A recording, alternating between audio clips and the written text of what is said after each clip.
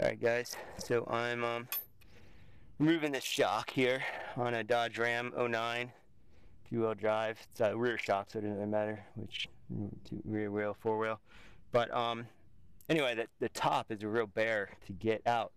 What I ended up using, apparently it's 13/16, but I used a 21 millimeter on the outside of it, and then there's a nut on the inside. And that nut on the inside, it's you have to either have a stubby or a crow's foot or something to get in there, because a regular socket won't get on there. It's supposed to be 13/16. And so I went to the store to go get a socket, and to my surprise, they didn't have a or a stubby. They didn't have any stubbies that were 13/16, and they didn't have any crow's feet that were 13/16 either. So or 21 for that matter. And so some guy posted a hack online where he took a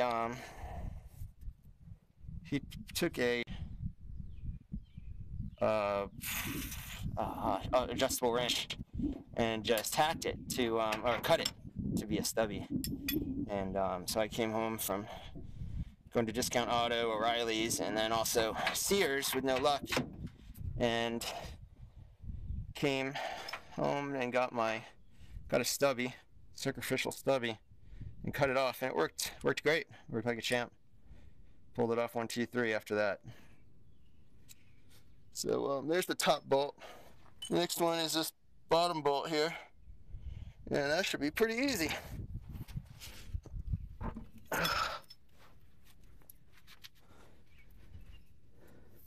And the bottom bolt apparently is 21.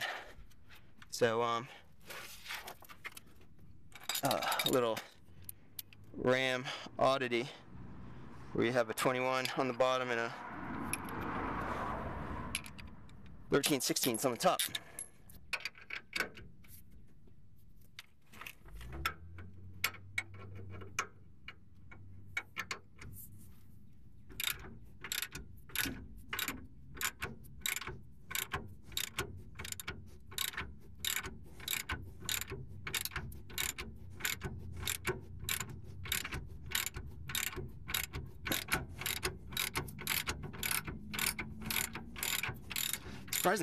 Surprisingly, these things weren't torqued down too much. I almost wonder if they had replaced these. I think they're supposed to be 100 foot-pounds of torque on each, but there's definitely not that much keeping them on, although the nuts seem to be the lock-in type.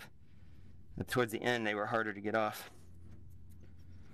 So I pull this out, and the shock just should fall right out of here.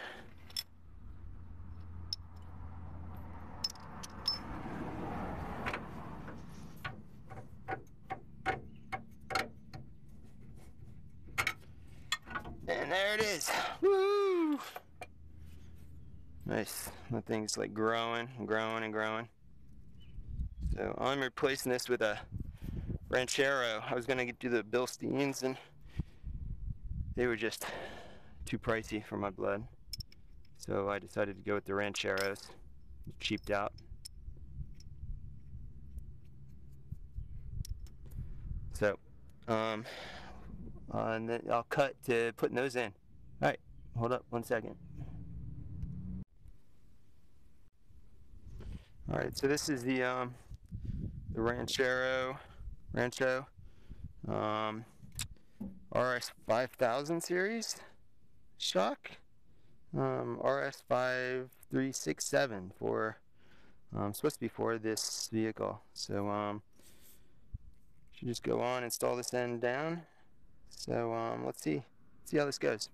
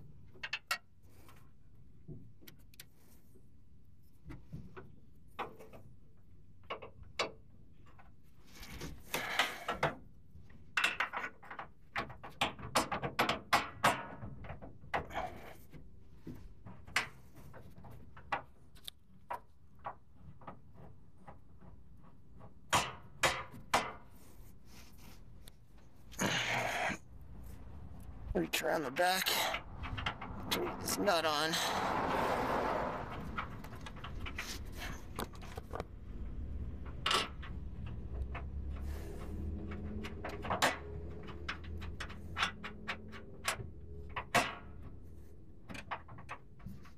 All right, hand tight.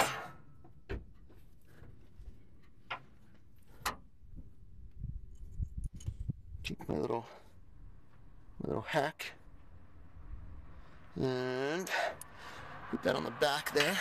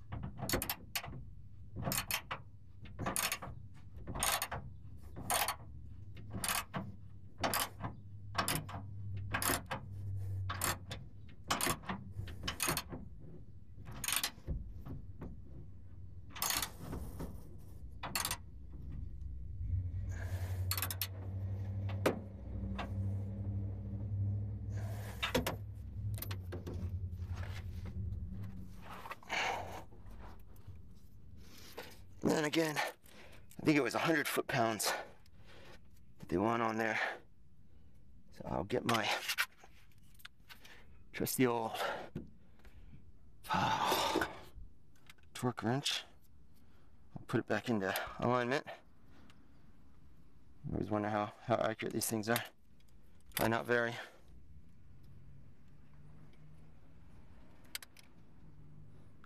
Close enough. I'm gonna try to go for 100 on this.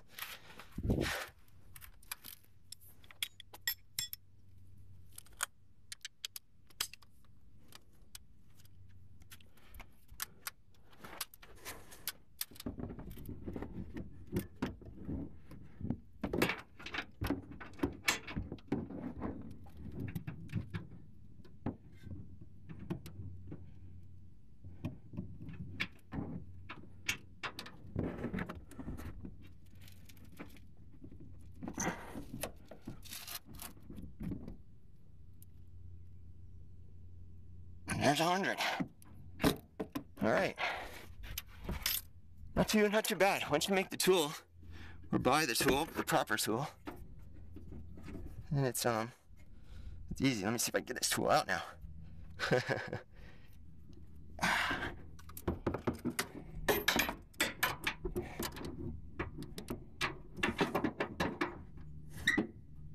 we go. It's starting to come out.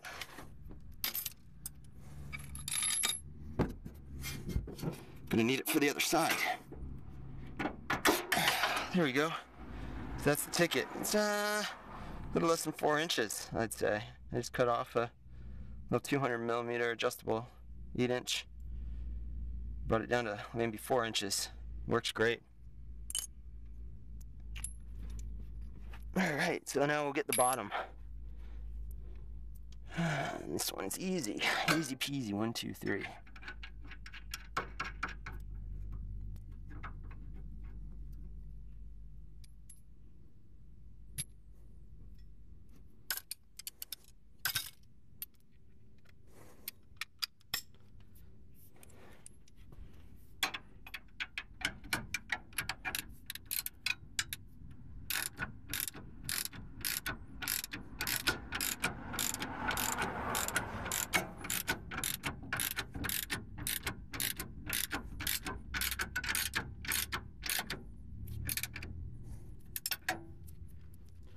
Again, I'll go ahead and torque this one down.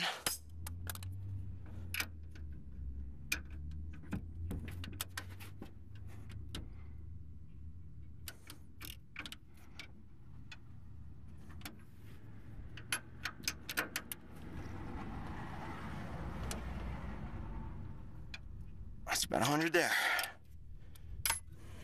All right, shock's in. Nice, beautiful, huh? Isn't that pretty? All right, so I'm gonna cut back and start on this brake job again. Just put these new rotors and pads on. So I'll cut to that.